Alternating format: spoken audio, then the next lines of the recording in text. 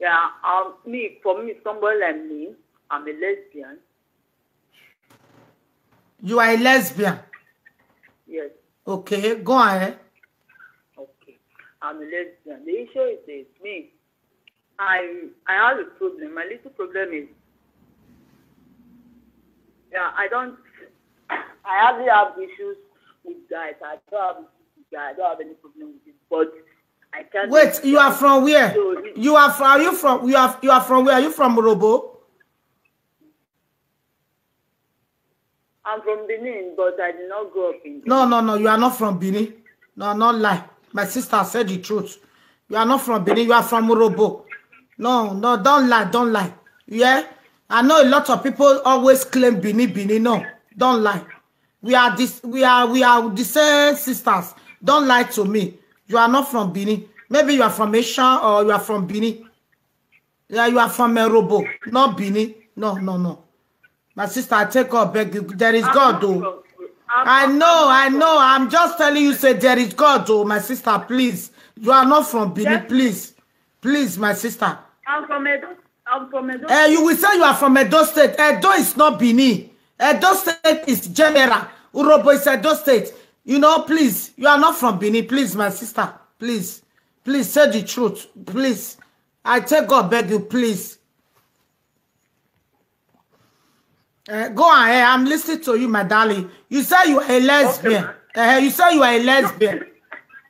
Yes, I'm a okay, lesbian. Where is your second husband? No, I'm the one looking for a girlfriend. Not like maybe I'm the one dating the girl inside. I'm the one dating the girl. Okay, well, as you are a lesbian, you are the man of a lesbian. That you are the man. Okay, Edo State, not be Benin people be Edo State, eh? Now just say if we they talk, go say Edo State, people wait there Edo State, there plenty. Urhobo na Edo State, Asia na Edo State, Agbo na Edo State. What do you call all those? Edo State big. I beg. What another time you all want when lesbian?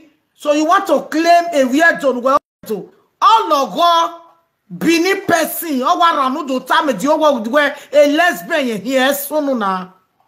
If you see anybody where they do lesbian for Facebook, we are misbehave. Here now said they not be Bini. Tia why will tornado in your eviedo. Then in me wajena, you want to Latia, well let's in your eviedo. Why not why more tornado for what now? Why not they do like this now? Why the way you speak, everybody knows so you not be Benin now.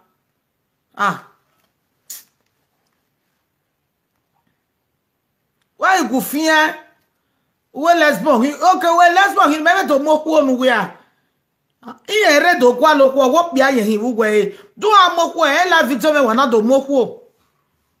Mi ni ye mi wana live video. And then I retire me live video. Yeah, celebrate. Yeah, what celebrate? Because it's too much.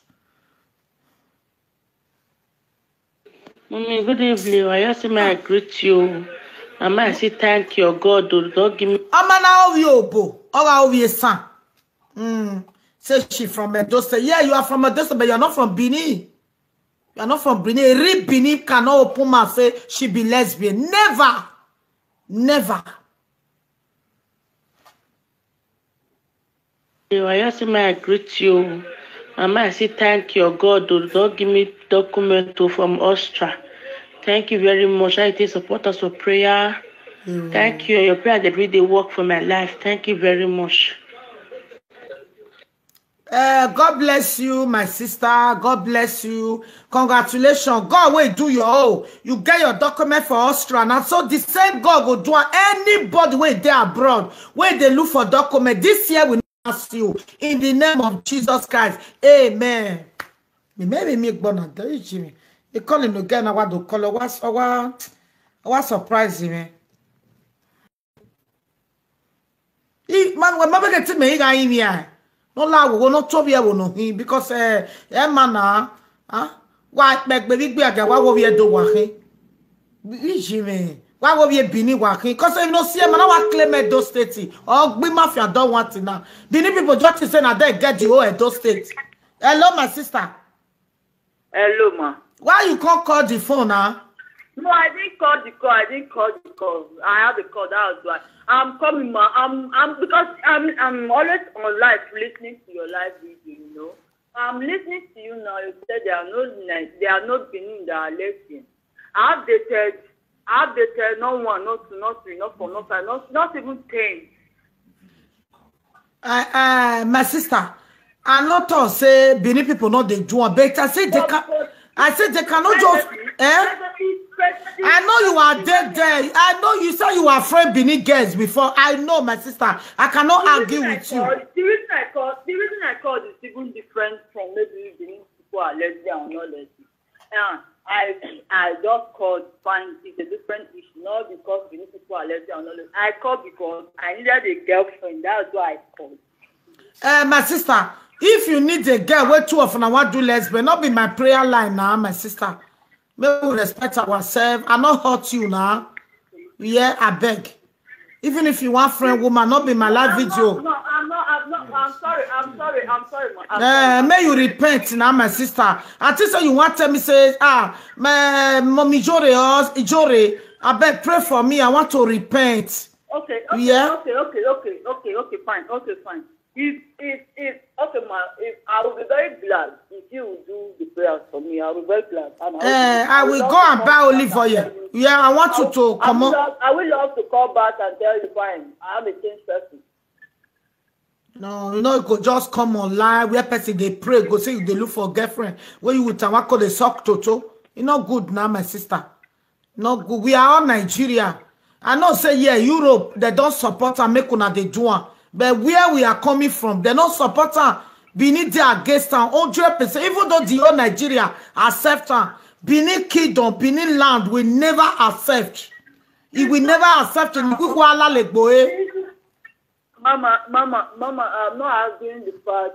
No, you just surprised me. I've been doing this program over 5 years now. I've never received a such of call like this. It's not just that they do lesbian in Edo State. Even it's not just like other persons. Just like maybe or even Benin, they do. It's not like they are not people. They are not tribes. They just describe to be lesbians. Even Benin, they do lesbians. It's individual differences. But if I have to tell you, I'm sorry, but fine, it's a prayer line. Like I said to you, I will be glad if you pray for me. Maybe at the end of the day, I'm not saying maybe. At the end of the day, God works and touch my mind and maybe change me from who I am to somebody else. I will be glad. Okay, don't worry. Yeah, what we go do now? I do online. You'll call me tomorrow, yeah? May we talk more better. Okay? Okay, man. Okay, God bless. I want to really know where you come from. You are from Urhobo? I'm not from Urhobo. You are from where? Me, I'm from Edo State. I'm from Auchi. Okay, you are from Auchi. Okay. Yes. You know, say Auchi and Benin, not be the same to you. Let's say we are the same Edo State. Okay, man. No problem. Don't worry. I want you to repent. How many girlfriends you get? Ma? You get many girlfriends? Where you the friend? Yes, I have a girlfriend. The girlfriend is from where? Benin? Yes. Benin girl, what will be her name? Her name is Rachel. Well, that is the English name, but I don't really know the native name because I know the English. Okay, no problem. Yeah, I know. Say government support her. Anything where government support, nobody can change apart from God. But tomorrow I'm online, so because tomorrow we'll discuss more better. God bless you. Okay, man. Bye bye. Thank you very much, man. Thanks, man.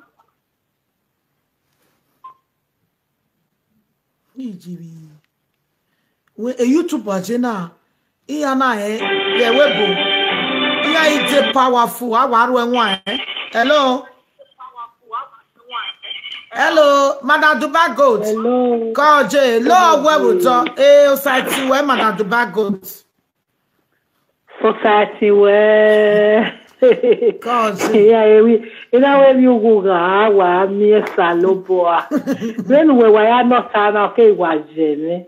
But se no na jeme mo mi jore one of Paris. what toji?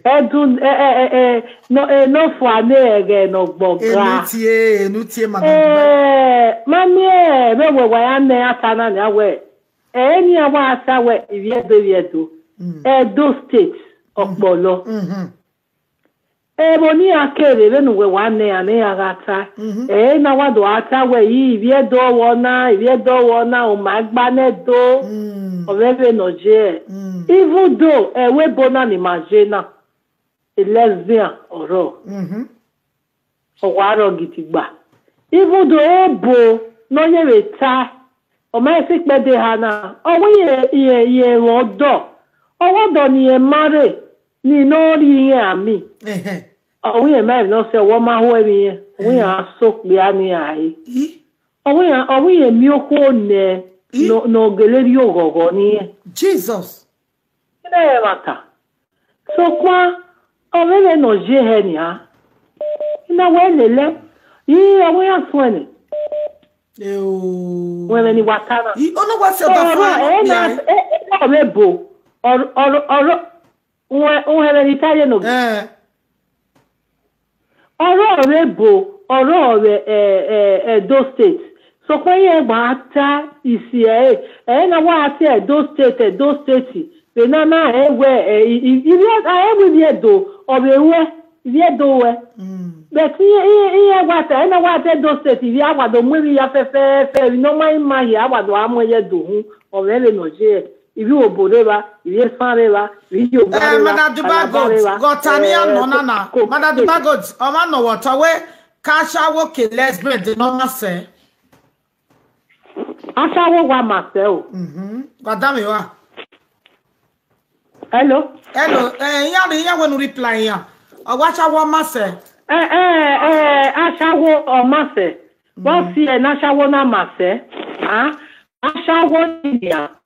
A condition, shawo ya la shawo, only no ye condition la shawo, habit, no way egbeyawo atoliyan la shawo, okorin no nigo ni afefe la shawo, eye la nya shawo re. One no ye condition la shawo ke Nigeria erawo wa, ijele wa, when you don't ji you said it.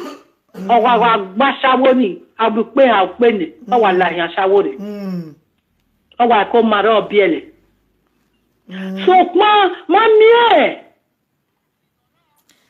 Madam Dubago